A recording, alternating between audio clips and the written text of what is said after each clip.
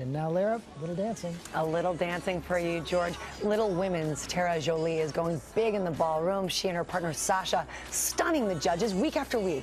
We went behind the scenes to see how they put together their special routines. ABC's Jesse Palmer is back with the story. Good morning, Jess. Hey, Lara, that's right. Terra Jole is already a fan favorite for her grace and positive attitude in the ballroom. And now the mom of two is opening up about overcoming her challenges and how she hopes America will see her.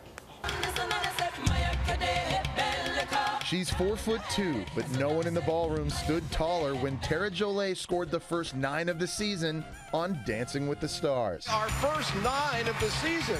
A fan favorite on her reality show, Little Women LA. What's up, Ice Princess? Terra has a condition called dwarfism. The most common type is called achondroplasia. Our bodies are built a little bit differently, but everything else is the same. So how does this little person competing for the mirror ball do it? I've never danced with an average-sized partner before. I've never danced with a little person before. He's also never met a little person before. I've never met a little person before. So I'm very excited. Her dance partner, Sasha Farber, adjusting the moves for her small frame.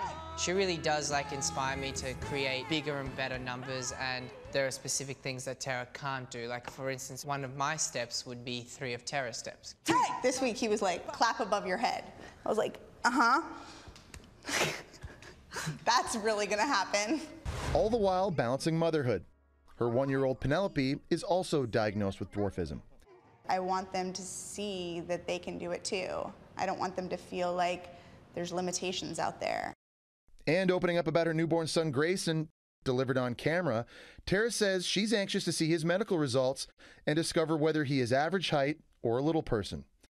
I called and I was like, this was done 8 weeks ago, what's going on? And they said, the results still aren't in. It almost felt like an elimination. Her mission now is for America to see her as more than just a little person. In the beginning, I said, there's gonna be a moment where I hope that you no longer think of me as like you're dancing with a little person.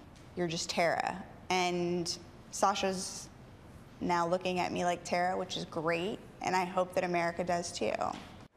And Terra also told us that her biggest fear going into this competition, guys, was that she wasn't going to make it past the first round. I'd say so far, no worries. Job well done. Yeah. And I think she has achieved that, where we see her just as she is. Absolutely. Great story. That is great. Thank you, Jess. And you can see more Dancing with the Stars tonight at 8, 7 Central here on ABC.